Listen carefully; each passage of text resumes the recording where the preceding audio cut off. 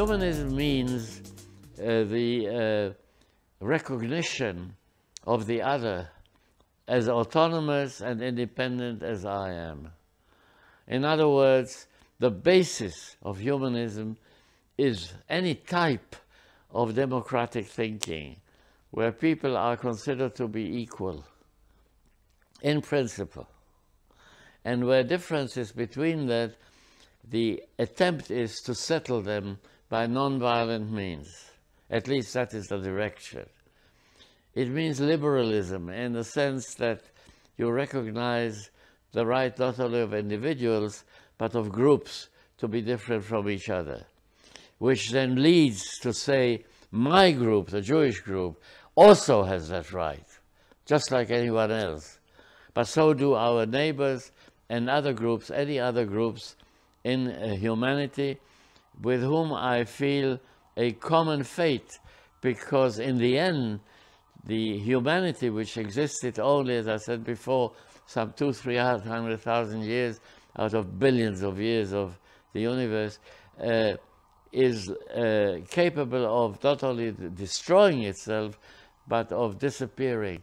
And therefore, in order to avoid that, we need to recognize the other, to work together.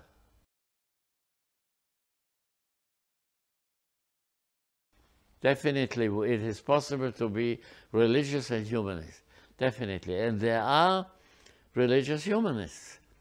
They are allies to the secular Jewish humanists, at least on that field, not as far as religion is concerned, which is not recognized by secular Jews as being an objective truth. It is recognized as the right of individual of being religious if they wish to. But why that right is respected, it is not accepted as truth.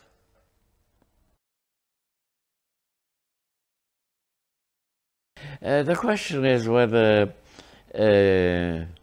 Jewish secular humanism is a revolution or a continuation of something that happened before.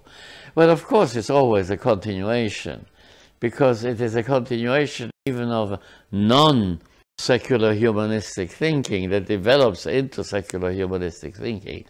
So when you talk about Spinoza, for instance, yes, he's a forefather of secular humanism. He was not a secular humanist.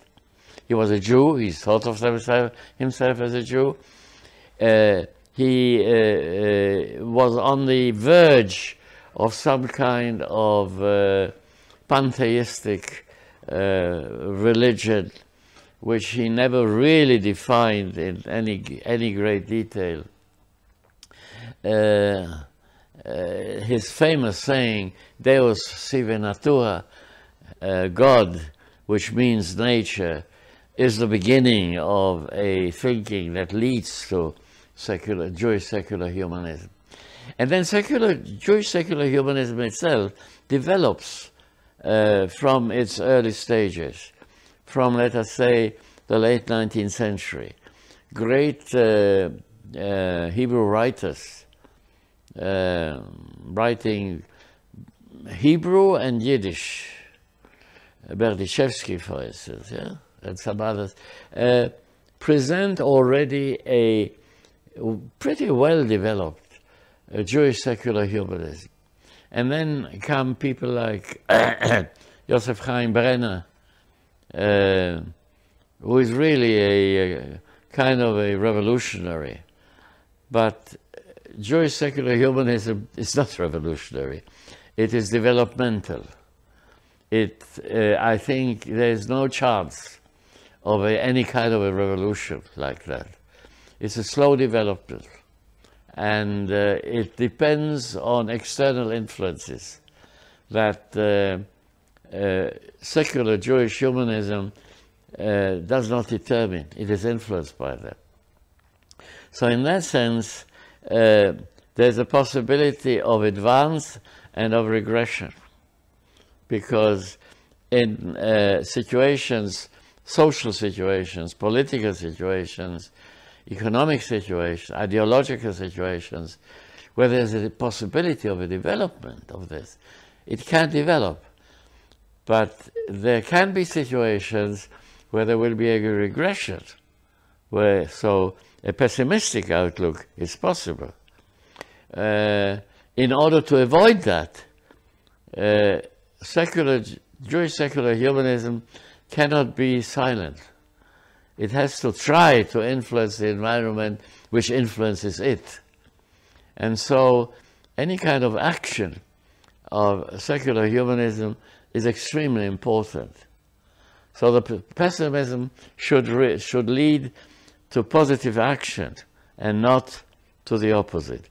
You have this in contemporary Jewish life. In America, for instance, some 47% of Jews of America belong to various religious groups, Reform, Conservative, and only 10% to Orthodox and ultra-Orthodox.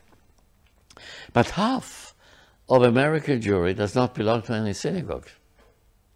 In other words, there's a clear possibility there of the development of a secular Jewish humanism that is bound to Jewish culture. Because what Jewish secular humanism means is basically the interpretation of Jewish culture in non-religious terminology, non-religious terms. So again, in a controversy, an internal split, but definitely with a possibility of a spread of Jewish humanistic secularism that will be bound to the development of Jewish culture in a non-religious way.